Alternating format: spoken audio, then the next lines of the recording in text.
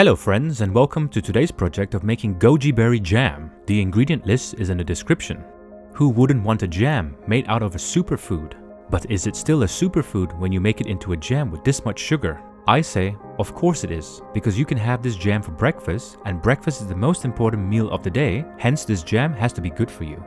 Let's begin. Fresh goji berries are not easy to find, so I'm going to be using dried goji berries. That's alright because I will be rehydrating them. Also, the best part is that it is harvested at its peak, so we're not missing out on flavor. This is how they look like. They almost look like little dried chilies. Pour 200 grams of dried goji berries in a bowl.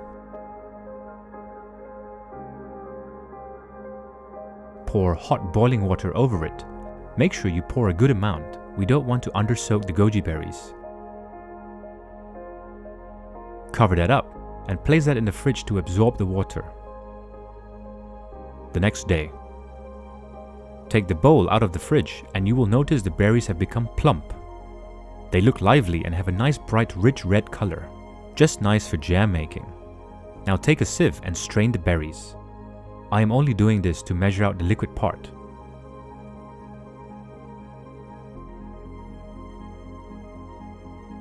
From 200 grams of dried goji berries, the berries have now become 500 grams. Because the goji berries are now 500 grams, we want the sugar to also be at 500 grams. However, I'm going to measure out 400 grams of regular caster sugar and 100 grams of vanilla sugar. I have a video on the top right corner on how to make vanilla sugar. Do check that out. Next, let me introduce to you pectin powder. Pectin is a natural thickening agent found in fruits such as apples, citrus fruits like lemons, limes and oranges. A link for this will be in the description. Here I'm going to be using 12 grams of pectin. It is about 4 grams of pectin to 500 grams of substance. Mix the pectin powder with vanilla sugar. This way, it will prevent lumps from forming later when we mix it in when cooking. The reason I know to use 12 grams of pectin is because we need the liquid to be at 500 grams too, making the total weight at 1500 grams.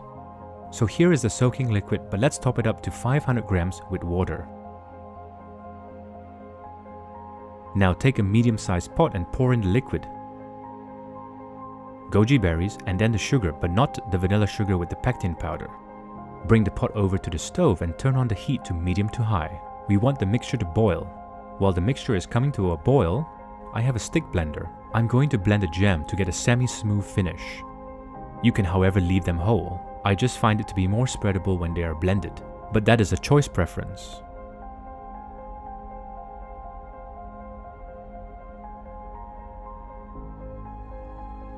Now, while things are starting to heat up, you can slowly pour in the pectin and vanilla sugar mixture. Stir while you do that. We want to cook the jam until the temperature reaches to 105 degrees Celsius.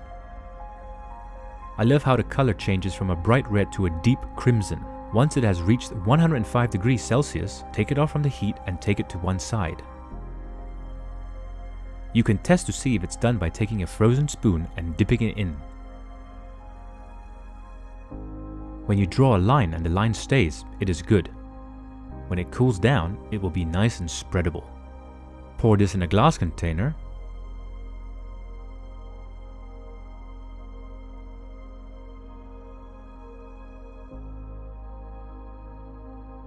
Cover the surface with cling film to prevent the skin from forming.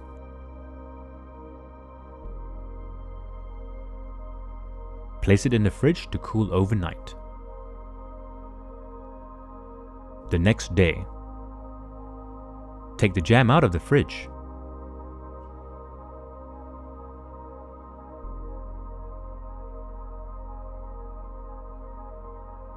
I find it amazing how that there are these little seeds in between the jam.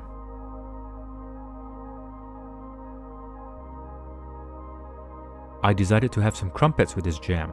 Go ahead and toast them. Warm bread, healthy jam. Come on, what more can you want for breakfast? Wow, such a unique pungent flavor. I feel healthier now having had this. There is almost a sour note, almost similar to having tomatoes, but such a nice balanced sweetness. If you want to try a different kind of jam, give this one a go.